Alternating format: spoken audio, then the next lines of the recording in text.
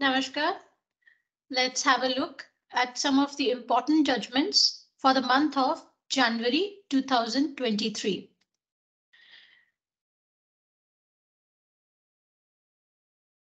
First of all, we shall look into the judgment passed in Arbitration and Conciliation Act 1996. The case is Messrs. Alpine Housing Development Corporation Private Limited versus Ashok S. Dhariwal. In this case, respondents filed an interim application under Section 34 of the Arbitration Act to present additional evidence. The appellant objected to the interim application seeking permission to adduce evidence because it was not maintainable under the Act. The court dismissing the interim application stated that allowing the respondents to adduce evidence would defeat the purpose of early arbitration proceedings and delay the Section 34 application. Honorable High Court granted the respondents' writ petition and overruled the lower court's order, allowing them to present evidence under Section 34 of the Act. The matter was before Honorable Supreme Court, where Honorable Supreme Court considered the issue as to whether the applicant could present evidence to support the public policy ground in an application under Section 34 Arbitration Act. Honorable Supreme Court dismissed the appeal, thereby observing that arbitral award in conflict with the public policy of India can be a ground to set aside the award under Section 34, subsection 2, clause B of the Arbitration and Conciliation Act 1996. Next is the case Messrs. USS Alliance versus the State of Uttar Pradesh and others. In this case, Honorable Supreme Court observe that looking at the purpose and object behind Section 34, subsection 3 of the Act, which is to enable the parties to study, examine, understand the award, and thereupon, if the party chooses and is advised, draft and file objections within the time specified, the starting point of the limitation in case of the suo motu correction of the award would be the date on which the correction was made and the corrected award is received by the party. Once the arbitral award has been amended or corrected, it is a corrected award which has to be challenged and not the original award. The original award stands modified and the corrected award must be challenged by filing objections. Next is the case of Hewlett Packard India Sales Private Limited versus Commissioner of Customs Import Nhava Sheva, passed in Central Excise Tariff Act 1985, in which Honorable Supreme Court observed with regard to the articles or informations contained in Wikipedia and how reliance can be placed upon them, or whether the reliance can be placed upon them. It was observed by Honorable Supreme Court that adjudicating authorities, especially Commissioner of Customs, appeal extensively refer to online sources such as Wikipedia to support the conclusions. While we expressly acknowledge the utility of these platforms, which provide free access to knowledge across the globe, but we must also sound a note of caution against using such sources for legal dispute resolution. These sources, despite being a treasure trove of knowledge, are based on a crowd-sourced and user-generated editing model that is not completely dependable in terms of academic veracity and can promote misleading information. The courts and adjudicating authorities should rather make an endeavor to persuade the councils to place reliance on more reliable and authentic sources. Honorable Supreme Court also referred to Commissioner of Customs Bangalore versus Acer India Private Limited. Now coming to the cases from Code of Civil Procedure 1908. The first case is Sanjeev Kumar versus State of Bihar, in which Honorable Supreme Court held that in view of the provisions as contained in Order 41 Rule 5 CPC, unless the appeal is listed and there is an interim order, the mere filing of the appeal would not operate as a stay. In the case of Ajay Dabra versus Pyare Ram and others, in this case, Honorable High Court dismissed the application for condoning the delay filed under Section 5 of the Limitation Act 1963 to condone a delay of 254 days to file first appeal on the ground that the reasons assigned for the condonation were not sufficient reasons for the condonation or delay. The only reason assigned for the delay was that he was not having sufficient funds to pay the court fee. It was held by Honorable Supreme Court on an appeal that an appeal has to be filed within the stipulated period prescribed under the law. Belated appeals can only be condoned when sufficient reasons is shown before the court for the delay. The appellant who seeks condonation of delay, therefore, must explain the delay of each day. It is true that the courts should not be pedantic in their approach while condoning the delay. An explanation of each day's delay should not be taken literally. But the fact remains that there must be a reasonable explanation for the delay. Being short of sufficient funds to pay court fee is not a reason to condone delay in filing appeal. In such a scenario, an appeal can be filed in terms of Section 149 CPC, and thereafter the defects can be removed by paying deficient court fees.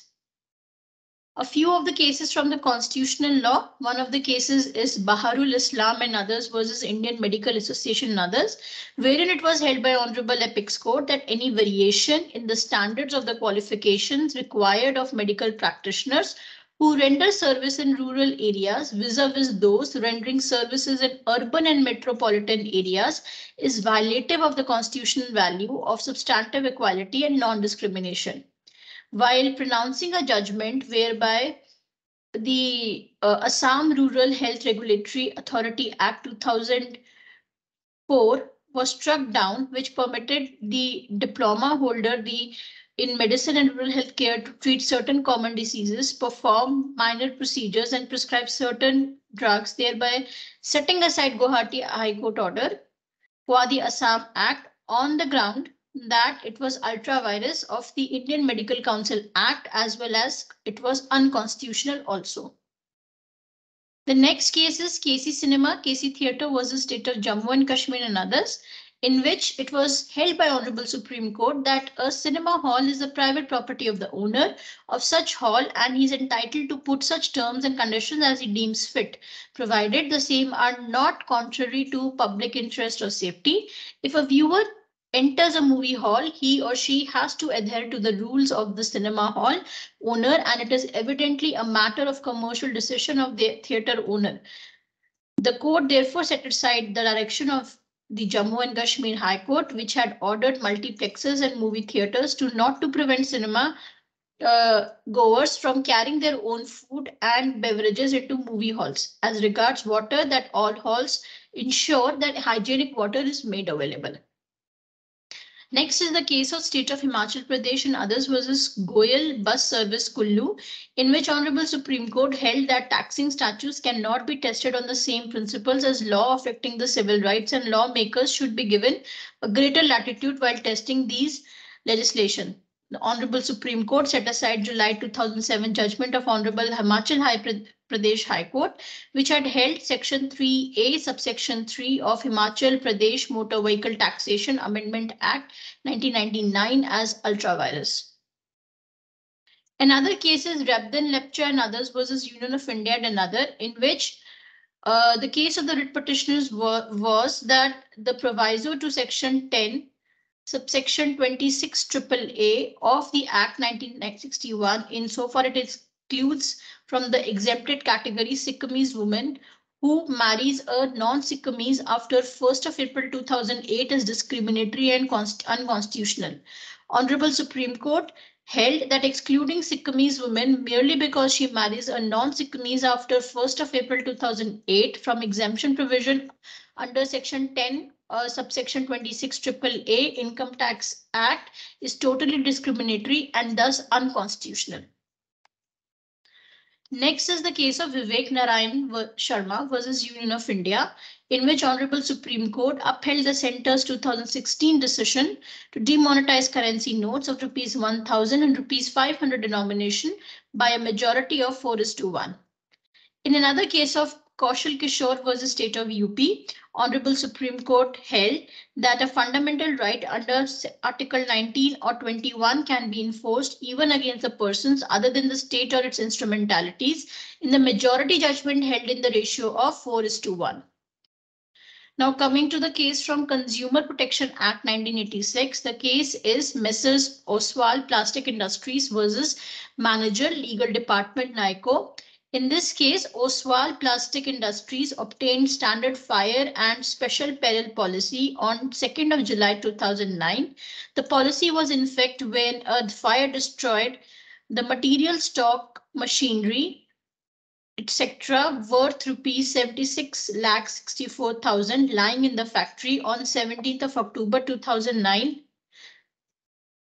The insurance company surveyor valued the loss at 29,17,500 rupees for reinstatement and rupees 12,60,000 for depreciation. Insurance company, however, denied the claim. The Punjab State Consumer Dispute Redressal Commission received a complaint for 76,64,000 rupees plus interest. The State Commission, however, awarded 29,17,500 rupees with 9% interest from repudiation and rupees 1 lakh compensation and rupees 11,000 litigation expenses based on the surveyor's report. Insurance company appealed to NCDRC, who accepted the appeal and modified the award to 12,60,000 with 7% interest, and it also reversed rupees 1 lakh compensation order. The matter reached Honorable Supreme Court, where Honorable Supreme Court directed the insurer to pay reinstatement value of the goods damaged and not the depreciated value, because as per the policy, in case the insurance company is unable to reinstate or repair because of some municipal or other regulations, it shall be liable to pay such sum as would be requisite to reinstate or repair such property. Accordingly, the appeal filed by the appellant consumer was allowed by the Apex Court, thereby setting aside the order passed by National Consumer Dispute Redressal Commission. The next case is the Chief Engineer Water Resources Department versus Ratan India Private Power Limited through Director from Contract Act 1872, wherein Honorable Supreme Court reiterated the principle of estoppel, thereby observing that signing the agreement and issuing an undertaking would stop the respondent from challenging the levy of rupees 1 lakh as irrigation restoration charges. Honorable Supreme Court refused to challenge the levy of irrigation restoration charges by the Water Department from a company for supplying water for industrial purposes as per agreement. A few cases from Criminal Procedure Code 1973. One of the cases is Saurav Das versus Union of India and others, in which the petitioner filed a writ petition calling the respondents or states to post charge sheets and challans on government website, which was dismissed by Honorable Supreme Court. Honorable Supreme Court held that the charge sheets are not public documents under Section 74 of the Indian Evidence Act. The copies of the charge sheet and the relevant documents along with the charge sheet do not fall within Section 4, subsection 1, clause B of the Right to Information Act. Another case is Bimla Tiwari versus State of Bihar and others, in which Honorable Supreme Court reaffirmed that criminal law cannot be used for arm twisting and money recovery, especially when bail is opposed. The accused here was charged with the commission of offences under Section 406 and 420 IPC and also under Section 3 and Section 4 of Dowry Prohibition Act. Honorable Patna High Court granted the accused pre-arrest bail after one of the accused offered to pay rupees 75,000 to the petitioner. However, Honorable Supreme Court noted that it is unjustified to require anticipatory bail applicants to pay. Honorable Supreme Court also stated that money recovery is mostly civil. The next case is CBI versus T. Gangi Reddy alias Yera Gangi Reddy, in which the question before Honorable Supreme Court was whether the bail granted under the proviso to subsection 2 of section 167 CRPC on account of failure to complete the investigation within the period prescribed therein can be cancelled after the presentation of a charge sheet, and if yes, then what would be the consequences? It was held in this case that it is observed that in a case where an accused is released of default on default bail under section 167 subsection 2 CRPC and thereafter on filing of the charge sheet, a strong case is made out and on special reasons being made out from the charge sheet that the accused has committed a non-bailable crime, and considering the grounds set as out in section 437 subsection 5 and section 439 subsection 2, his bail can be cancelled on merits and the courts are not precluded from considering the application for cancellation of bail on merits. However, mere filing of the charge sheet is not enough, but as observed and held herein above, on the basis of the charge sheet, a strong case is to be made out that the accused has committed non-bailable crime and he deserves to be in custody.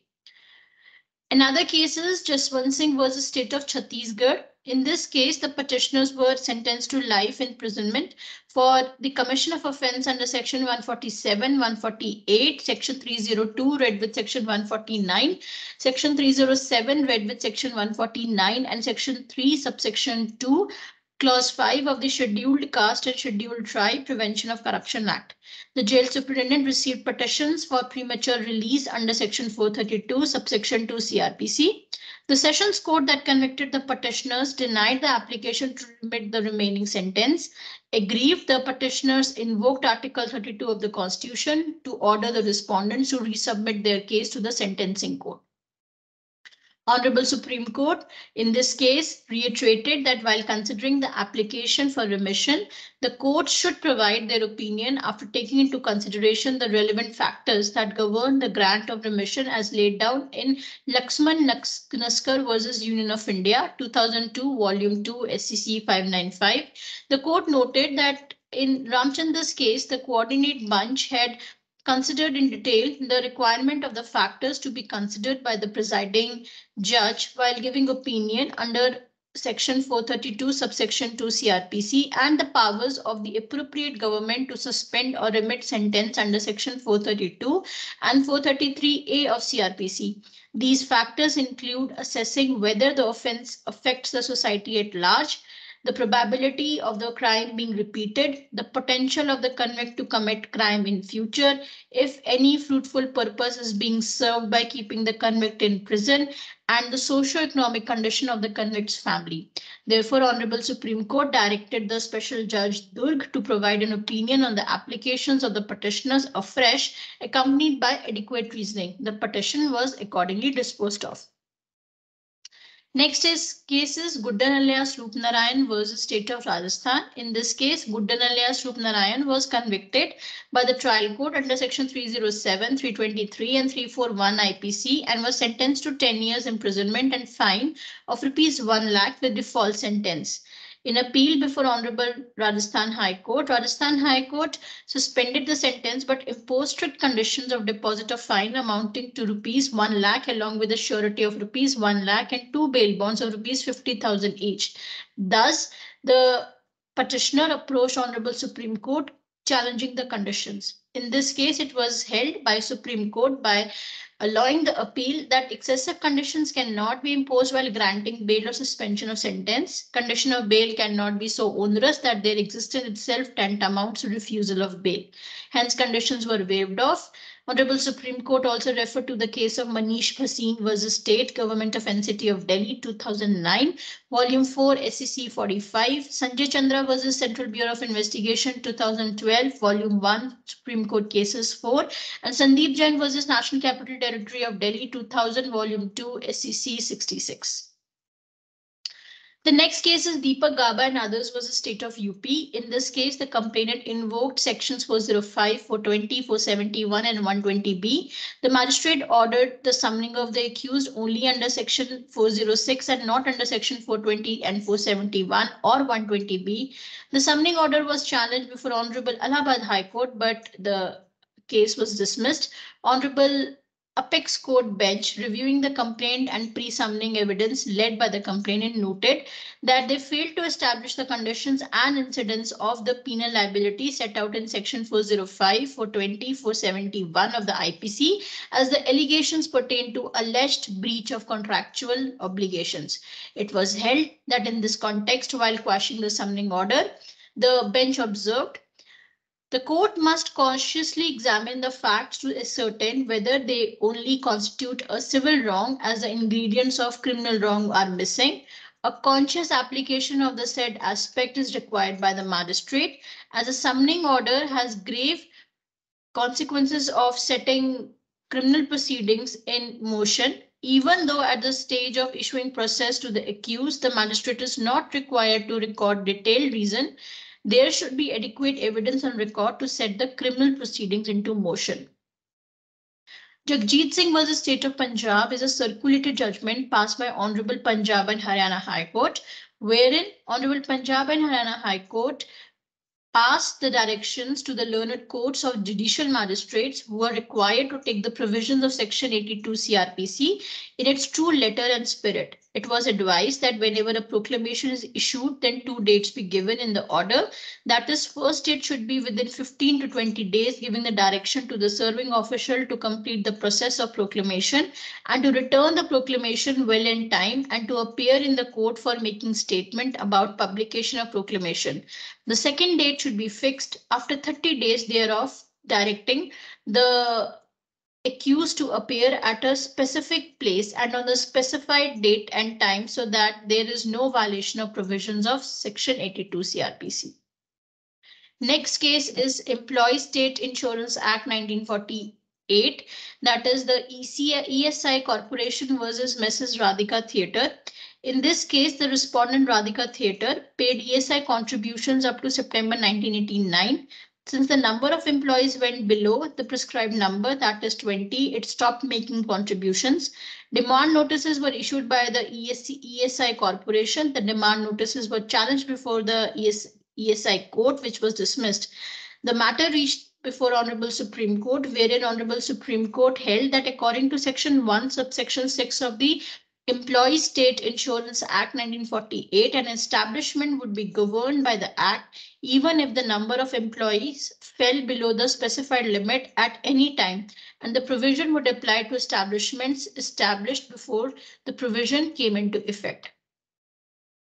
Another case is from Goa Prison Rules 2006, that is Ravi Dungat versus State of Goa, in which Honorable Supreme Court held that the parole period has to be excluded from the period of sentence under the Goa Prison Rules 2006, while considering 14 years of imprisonment for premature release. Next case is from Hindu Adoption and Maintenance Act 1956. The name of the case is Sri Ram Sridhar Chimurkar versus Union of India.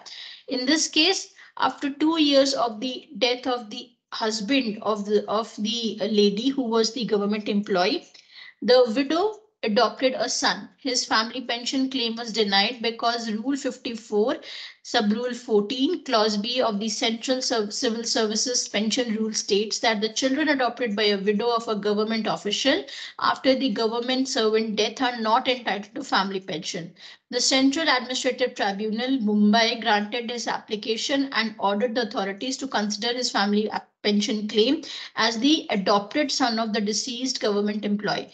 The tribunal noted that Section 8 and Section 12 of the Hindu Adoption and Maintenance Act 1956 allowed the widow of a Hindu male to adopt a son or daughter without her deceased husband's direction.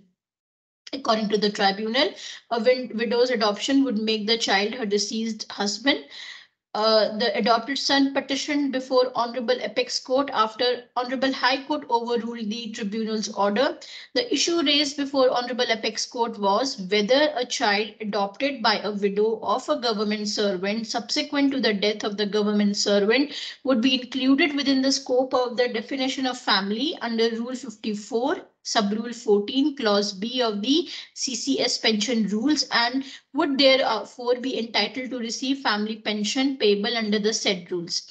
It was held by Honorable Supreme Court that a son or daughter adopted by a widow of a deceased government servant after the death of the government servant cannot be included within the definition of family under Rule 54, Sub-Rule 14, Clause B of the Central Service Pension Rules 1972 to claim family pension.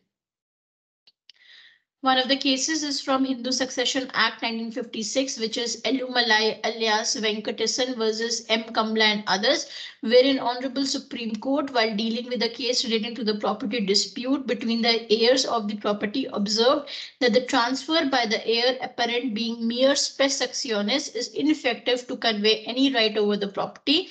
That is, the chance of succession does not give a valid right. Now coming to the cases under Indian Evidence Act 1872, the first case is Bobby versus State of Kerala. In this case, Bobby and others were convicted for the commission of offences under section 395, 365, 364, 201, 380, 302, read with section 34 IPC. In the appeal filed by Bobby, it was argued that a memorandum under section 27 of the Indian Evidence Act is needed for recovery initiated by an accused based on the police statements. It was claimed that no memorandum or signatures of the independent or punch witnesses were taken at the time of Vishwanathan's body recovery. Honorable Supreme Court, while setting aside the concurrent conviction, made the following observations regarding section 27. It observed that section 27 of the Indian Evidence Act requires that the fact discovered embraces the place from which the object is produced and the knowledge of the accused as to this, and the information given must relate distinctly to the said fact. The information as to past user or the past history of the object produced is not related to its discovery. The Honorable Supreme Court also relied upon Chandran versus State of Tamil Nadu, 1978, Volume 4, SCC 90, and State of Karnataka versus David Rosario, 2002, Volume 7, Supreme Court Cases 728, in which IO is duty bound to draw the discovery panchnama as contemplated under section 27 of the Evidence Act. Honorable Supreme Court also relied upon Subramanya versus State of Karnataka, 2022, SCC Online, Supreme Court 1400, in which two essential requirements for the application of section 27 of the Evidence Act were laid down, that the person giving information must be an accused of an offence and he must also be in police custody. The court held that the provision of section 27 of the Evidence Act are based on the view that if a fact is actually discovered and consequences of information given, some guarantee is afforded thereby that the information was true and consequently the said information can safely be allowed to be given in evidence. Honorable Supreme Court also placed reliance upon Suresh Chandra Bahari versus State of Bihar, 1995, Supplementary 1, SCC 80. Now coming to Indian Penal Code 1860, the case is Usha Chakrabarti and another versus State of West Bengal and another. In this, Honorable Supreme Court quashed the criminal proceedings after noting that the attempt was to give a clock of criminal offence to a civil dispute. The court noted that the application filed under section 156 subsection 3 CRPC were vague and did not attract the essential ingredients of the offences. Also, the pendency of a civil suit on the issue was suppressed in the application. It was also held that there cannot be any doubt with respect to the position that in order to cause registration of an FIR and consequential investigation based on the same, the petition filed under section 156 subsection 3 CRPC must satisfy the essential ingredients to attract the alleged offences. In other words, if such allegations on the petition are vague and are not specific with respect to the alleged offences, it cannot lead to an order for registration of an FIR, an investigation on the accusation of commission of the offences alleged.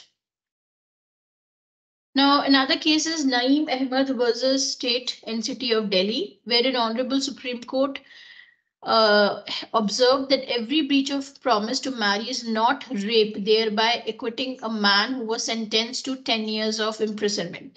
Elaborating on the same with regard to the promise to marry and breach thereon, it was observed by Honorable Supreme Court that it would be a folly to treat each breach of promise to marry as a false promise and to prosecute a person for the offence of rape under section 376 IPC.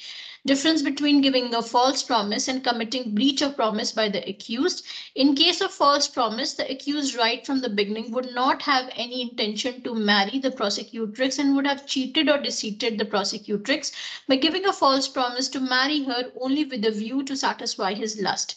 Whereas in case of breach of promise, one cannot deny a possibility that the accused might have given a promise with all seriousness to marry her and subsequently might have encountered certain circumstances unforeseen by him or the circumstances beyond his control which prevented him to fulfill his promise. Honorable Supreme Court also made certain observations with regard to the recording of testimony of the prosecutrix by the courts. It was observed by Honorable Supreme Court that the evidence of the witness has to be recorded in the language of the court or in the language of the witness as may be practicable and then get it translated in the language of the court for forming a part of the record. However, recording of evidence of the witness in the translated form in English language only, though the witness gives evidence in the language of the court or in his or her own vernacular language, is not permissible. The text and tenor of the evidence and the demeanor of the witness in the court could be appreciated in the best manner only when the evidence is recorded in the language of the witness. When a question arises as to what exactly the witness had stated in his or her evidence, it is the original deposition of the witness which has to be taken into account and not the translated memorandum in English prepared by the presiding judge. All courts, while recording the evidence of the witnesses, shall duly comply with the provisions of Section 277 CRPC. Another case is Munna Lal versus State of UP. In this case, Honorable Supreme Court set aside concurrent conviction of murder accused, thereby observing that there is a fair degree of uncertainty in the prosecution story, and the courts below appear to have somewhat been influenced by the oral testimony of PW2 and PW3 without taking into consideration the effect of other attending circumstances, thereby warranting interference. The judgment also summarized the following settled principles. Section 134 of the Indian Evidence Act 1872 enshrines the well-recognized maxim that evidence has to be weighed and not counted. In other words, it is the equality of the evidence that matters and not the quantity. As a sequitur, even in a case of murder, it is not necessary to insist upon a plurality of witnesses and the oral evidence of a single witness, if found to be reliable and trustworthy, could lead to a conviction. Generally speaking, oral testimony may be classified into three categories, that is wholly reliable, wholly unreliable, neither wholly reliable nor wholly unreliable. The first two categories of cases may not pose serious difficulty for the court in arriving at its conclusion. However, in the third category of cases, the court has to be circumspect and look for corroboration of any material particulars by reliable testimony, direct or circumstantial, as a requirement of the rule of prudence. A defective investigation is not always fatal to the prosecution, where ocular testimony is found credible and cogent, while in such a case, the court has to be circumspect in evaluating the evidence. A faulty investigation cannot, in all cases, be a determinative factor to throw out a credible prosecution version. Non-examination of the investigating officer must result in prejudice to the accused. If no prejudice is caused, mere non-examination would not render the prosecution case fatal. Discrepancies do creep in when a witness deposes in a natural manner after lapse of some time, and if such discrepancies are comparatively of a minor nature and do not go to the root of the prosecution story, then the same may not be given undue importance. Next case is Prasad Pradhan versus State of Chhattisgarh. In this case, the appellant attacked the deceased while he was having his hand leveled by a JCB machine. The postmortem report said head traumas killed the deceased. The suspects were charged under Section 30T2 Red with 34 IPC. The trial court convicted the accused and sentenced them to life imprisonment and 6 months of rigorous imprisonment for the offence under Section 323 of IPC. Honorable Chhattisgarh High Court partly allowed their appeal but upheld their conviction and punishment. Thus, the matter was before Honorable Supreme Court. Honorable Supreme Court had to decide if the appellants committed murder under Section 302 or under Section 304 IPC.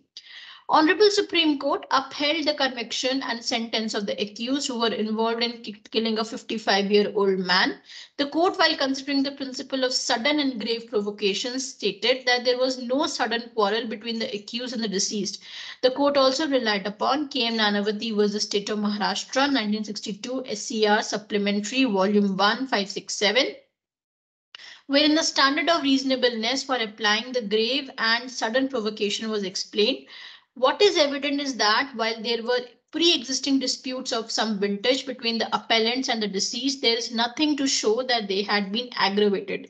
It is also likewise not clear whether the deceased said anything to the appellants which triggered their ire, leading to loss of self-control to the result in grave and sudden provocation.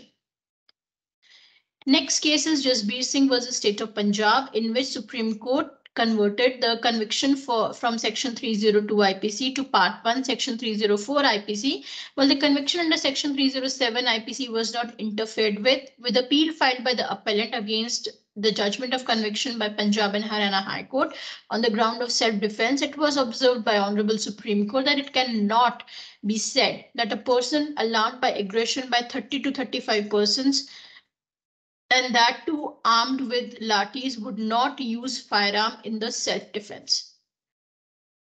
Next case is John Anthony Sami alias John versus State Representative by the Inspector of Police. In this case, Honorable Supreme Court upheld the murder conviction of a man who was accused of killing a taxi driver.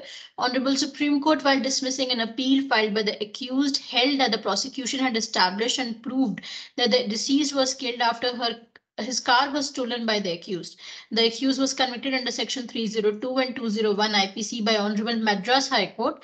The accused was involved in murdering the driver of a taxi through a conspiracy by taking him to an isolated place, killing him and stealing the car and other personal belongings owned by the deceased and burying his dead body. It was the case on behalf of the accused that he was convicted on the confessional statement, and therefore, in case of circumstantial evidence and unless and until the complete chain of events were proved and established, he could not have been convicted on a confessional statement. The next case is Jabir versus State of Uttarakhand. In this case, Haseen, a 7-year-old boy, was found dead in a sugarcane field in village Narayanpur on October 10, 1999. The trial court sentenced the appellates to life for murdering the boy. Honorable High Court confirmed the sentence. The matter reached before Honorable Supreme Court. Honorable Supreme Court, while setting aside the conviction of the murder accused, observed that the last seen theory cannot be the sole basis for conviction, as it had limited application, where the time lag between the time the deceased was last seen with the accused and the time of the murder was narrow.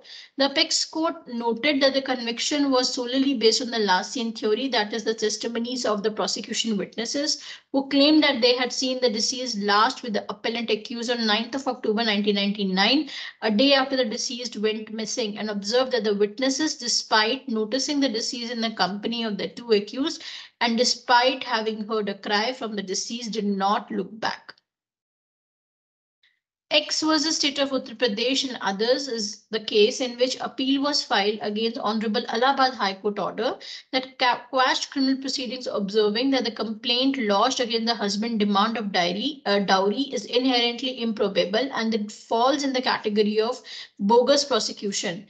However, the appeal was allowed, so filed by Honorable apex court with observation that merely because the wife was suffering from the disease AIDS and or divorce petition was pending, it cannot be said that the allegations of demand of dowry were highly or inherently improbable.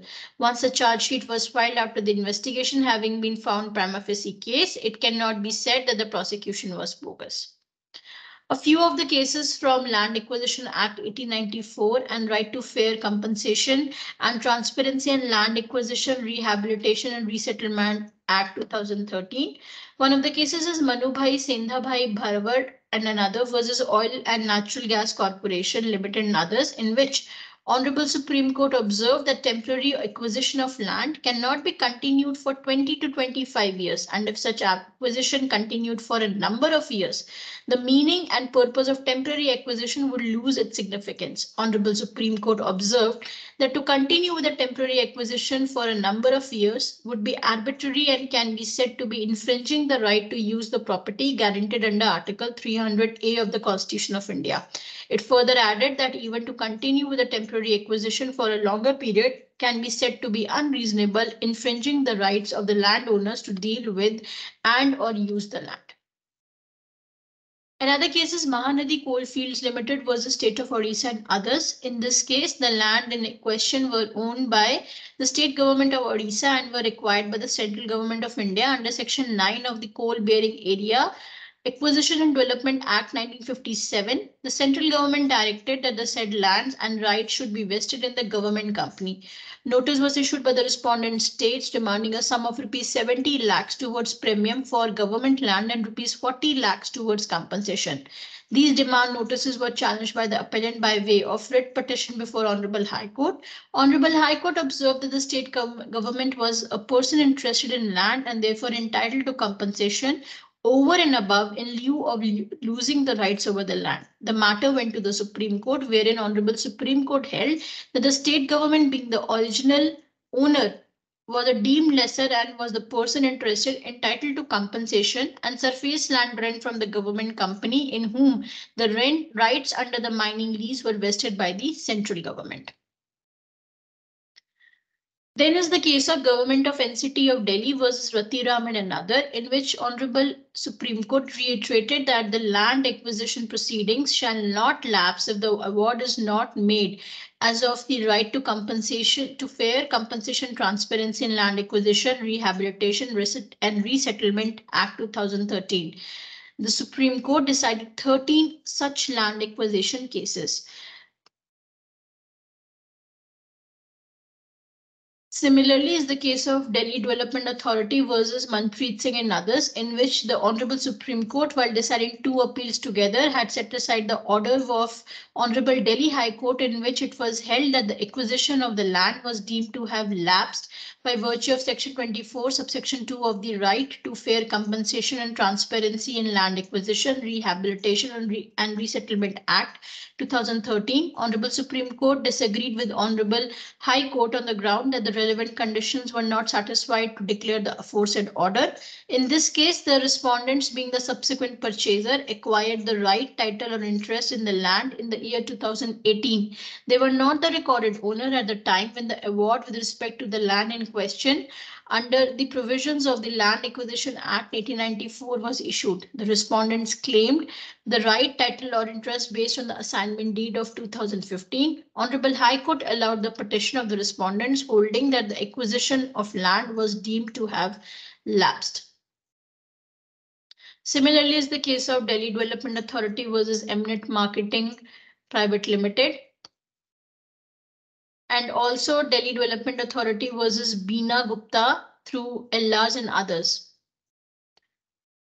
Another case is State of Haryana and others versus Ashila, in which Honorable Punjab and Haryana High Court had allowed the writ petition and declared the acquisition of the land in question and had lapsed under Section 24, subsection 2 of the Act of 2013. The appeal was preferred before Honorable Supreme Court against the judgment, in which it was held by Supreme Court that the encroachers cannot take advantage of Section 24, subsection 2 of the right to fair compensation and transparency in land acquisition, Rehabilitation and Resettlement Act 2013 to challenge the land acquisitions because it would promote illegality, which was not the legislature's intent.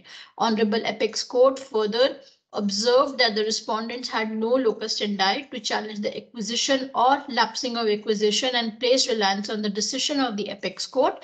In the case of Delhi Administration through Secretary, Land and Building versus Pawan Kumar and others, and accordingly the appeal was allowed by Honorable Supreme Court. The next case is Government of NCT of Delhi versus Bhagrati. In this case, the case of the appellants was that the appellant and other original respondents argued that the award was declared on 19th of June 1992 and the actual vacant possession of the subject land was taken on 21st of March 2007 out of which the original writ petitioner was claiming 1/12 part. The appellant claimed that DDA gained possession after conducting on-site possession proceedings. The appellant LSE also argued that the initial writ petitioner is not the recorded owner, and that the recorded owner never claimed compensation, leaving it unpaid. Despite the above, and even after observing that the land in question was taken over, Honorable Delhi High Court in its order passed, however, held that in keeping the question of title of the subject land open to be decided in the appropriate court of jurisdiction, had declared the acquisition with respect to the land in question is deemed to have occurred. Honorable Supreme Court, setting aside the order passed by Honorable Delhi High Court, held that the title with respect to the land in question in favor of the original writ petitioners was yet to be established. The original writ petitioner was not the recorded owner. The recorded owner never came forward to receive the compensation, and therefore the same was lying unpaid. Therefore, unless and until the right and title of the original writ petitioner was established, the High Court had materially erred in entertaining the writ petition. Honorable Supreme Court reiterated that the land acquisition shall not lapse if the award is not made as on the commencement of the right to fair compensation and transparency in land acquisition, Rehabilitation and Resettlement Act 2013. Next case is Government of NCT Delhi versus Sunil Jain, in which it was held by Honorable Supreme Court that delay in taking possession of land because of a pending litigation does not entitle the original owner of the land the benefit of lapse under Section 24, subsection 2 of the Right to Fair Compensation and Transparency in Land Acquisition, Rehabilitation and Resettlement Act 2013. Honorable Supreme Court also held that the original petitioners, being the subsequent purchasers is concerned, the said issue is now not res integra in view of the decision of 3 judges bench of the court in the case of Shiv Kumar and other versus Union of India 2019 volume 10 SCC 229, where Honorable Supreme Court has specifically observed and held that the subsequent purchaser has no locus to challenge the acquisition or lapsing of the acquisition. Now coming to the case from Negotiable Instrument Act 1889, the case is Rajaram, son of Sriramullu Naidu, since deceased through LRs versus Maruthachalam, since deceased through LRs. In this case, arising out of the check bounce complaint, the accused was acquitted by the trial court. Honorable High Court reversed the acquittal and convicted the accused. In appeal, Honorable Apex Court noted that the accused has examined the income tax officer who produced certified copy of the income tax returns of the complainant for the relevant financial year to show that the complainant had not declared that he had lent rupees 3 lakhs to the accused and that the complainant did not have financial capacity to the money as alleged. It was held by Honorable Supreme Court that the standard of proof for rebutting the presumption is that of preponderance of probabilities. Once the execution of the check is admitted, Section 139 of the Negotiable Instrument Act mandates a presumption that the check was for the discharge of any debt or other liability. The presumption under Section 139 is a rebuttable presumption, and the onus is on the accused to raise the probable defense. The standard of proof for rebutting the presumption is that of the preponderance of probabilities. To rebut the presumption, it is open for the accused to rely on the evidence led by him, or the accused can also rely on the material submitted by the complainant in order to raise a probable defense. Inference of preponderance of probabilities can be drawn not only from the material brought on record by the party, but also by reference to the circumstances upon which they rely.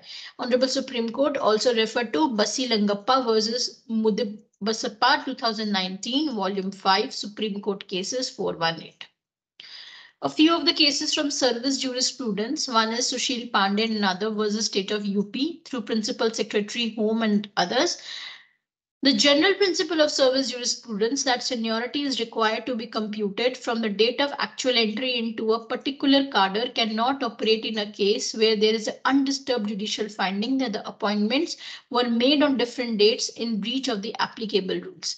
The appeal questioned the legality of the selection list for post of assistant radio officers in the Uttar Pradesh Police Radio Department.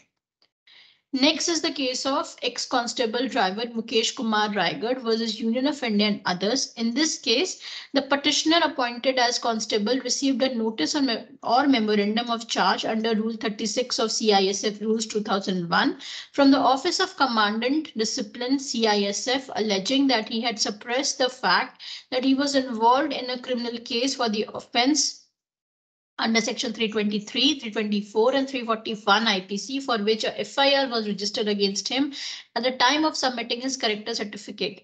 The petitioner confessed during disciplinary proceedings. The commandant disciplined CISF, keeping in view the young age and future prospects of the petitioner, imposed punishment of reduction to pay. However, the departmental inquiry culminated in the removal of the petitioner from service. The single bench of the High Court set aside the order of his removal, but thereafter the division bench allowed the appeal of the CISF authorities.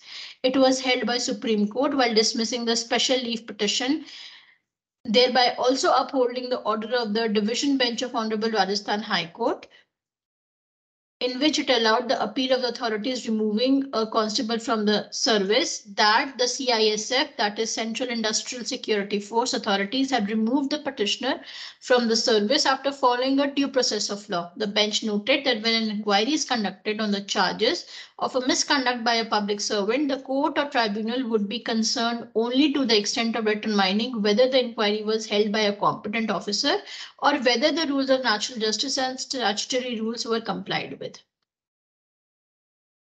The next case is Union of India versus Rajiv Khan and others. The question before Honorable Supreme Court was whether in a case where the educational qualification for the post of nursing assistant and staff nurse are different, still the nursing assistant shall be entitled to the nursing allowance at par with staff nurses.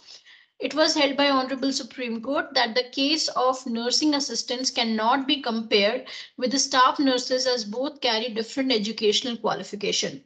Different educational qualification and experience prescribed for appointment can be a ground to have different pay scales or pay structures. Reliance was placed upon Secretary, Department of Personal Public Grievance and Pension and another versus TVLN Malika Arjuna Rao, 2015, Volume 3, SEC 653. Director of Elementary Education, RISA and others versus Pramod Kumar Sahu, 2019, Volume 10, SEC 674, and Punjab State Cooperative Milk Producers Federation Limited and another versus Balbir Kumar Walia and others, 2021, Volume 8, SEC 784. Now coming to Sarfaesi Act 2002, the first case is K. Sridhar versus M. Rao's Construction Private Limited, in which it was held by Supreme Court that once secured property is put as a security by way of mortgage, the same will not be treated as an agricultural land, and the burden is upon the borrower to prove that the secured properties are agricultural land and are being used as agricultural land and or agricultural activities are going on. Another case is Kotak Mahindra Bank Limited versus Ginnar Corrugators Private Limited, in which Honorable Supreme Court observed that dues under Micro, Small and Medium Enterprises Development Act 2006 would not prevail over Sarfaesi Act. With regard to the interpretation of the statute, it was held that if the legislature confers the later enactment with a non-obstante clause, it means the legislature wanted the subsequent or later enactment to prevail. Next case is Messrs. Siddha Neelkant Paper Industries Private Limited and other versus Prudent ARC Limited and other, in which the borrower has to deposit 50% of the amount of debt due as claimed by bank or financial institution or assignee along with interest as claimed in the notice under section 13 subsection 2 of the Sarfaesi Act as observed by Honorable Supreme Court. It was also held that the borrower cannot claim adjustment or appropriation of the amount realized by selling the secured properties and deposited by the auction purchaser when the auction sale is also under challenge. Next case is Baswaraj versus Padmavati and other, in which Honorable Supreme Court held that the proceeding under the Securitization and Reconstruction of Financial Assets and Enforcement of Security Interest Act 2002, burden was upon the borrowers to prove that the secured properties were agricultural lands and were being used as agricultural lands and were thus exempted under section 31 small I of Sarfaesi Act. Then is the case from Scheduled Caste and Scheduled Tribe Prevention of Atrocities Act 1989. The cases R. Venkatasevaran and others versus P. Bhaktavachalam.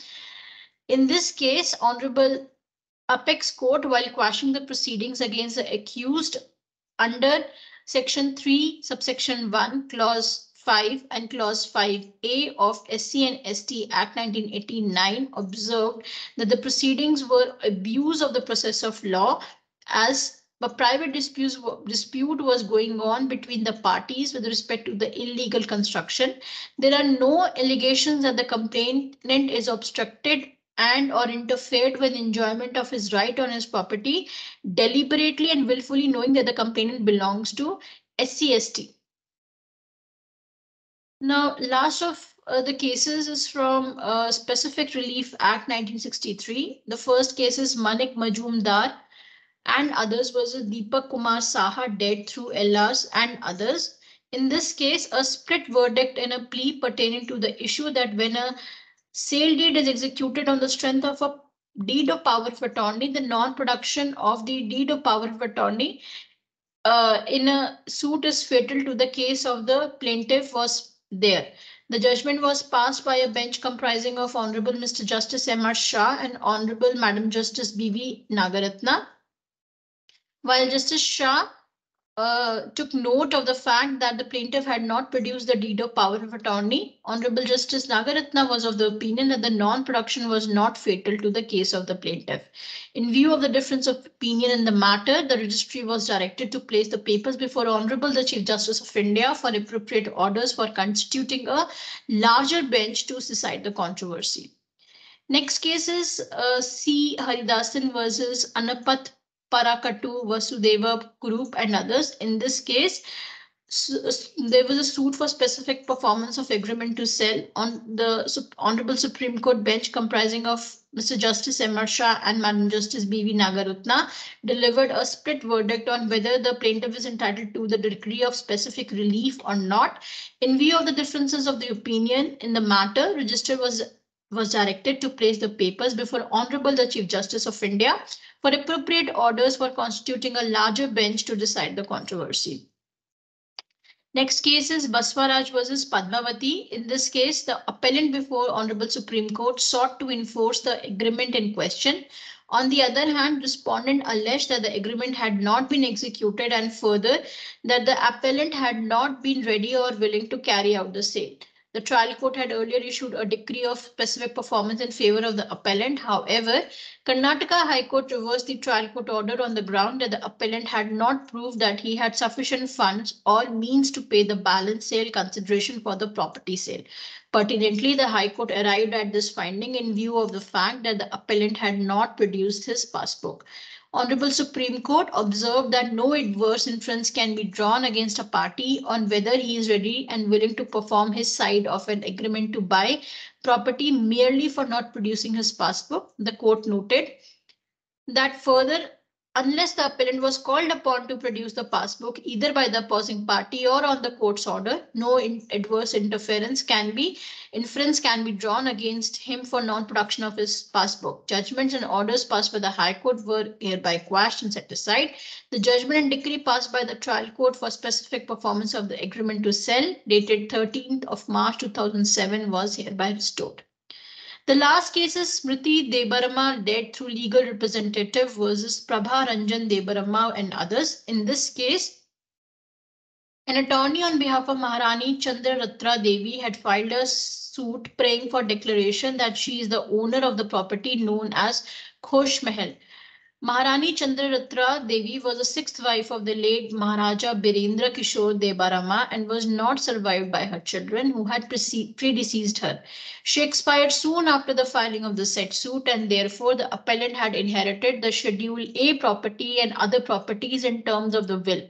However, the appellant also expired during the pendency of the appeal and was now represented by her legal representatives. The respondents and their agents were restrained from entering the property and creating any sort of disturbance in the peaceful possession. It was held that in terms of Section 102 of the Indian Evidence Act, if both parties fail to adduce evidence, the suit must fail. Onus of proof no doubt shifts, and the shifting is a continuous process in the evaluation of the evidence, but this happens when a suit for title and possession, the plaintiff has been able to create a high degree of probability to shift the onus on the respondent. In the absence of such evidence, the burden of proof lies on the plaintiff and can be discharged only when he is able to prove title. The weakness of the defense cannot be a justification to decree the suit. In the present case, the plaintiff has not been able to establish her right to title and ownership over the Schedule A property. A decree of possession cannot be passed in favor of the plaintiff on the ground that the respondents have not been able to fully establish their right, title, or interest in Schedule A property. Thus, it held that the impugned judgment by the High Court had rightly allowed the appeal and set aside the judgment and decree of the trial court.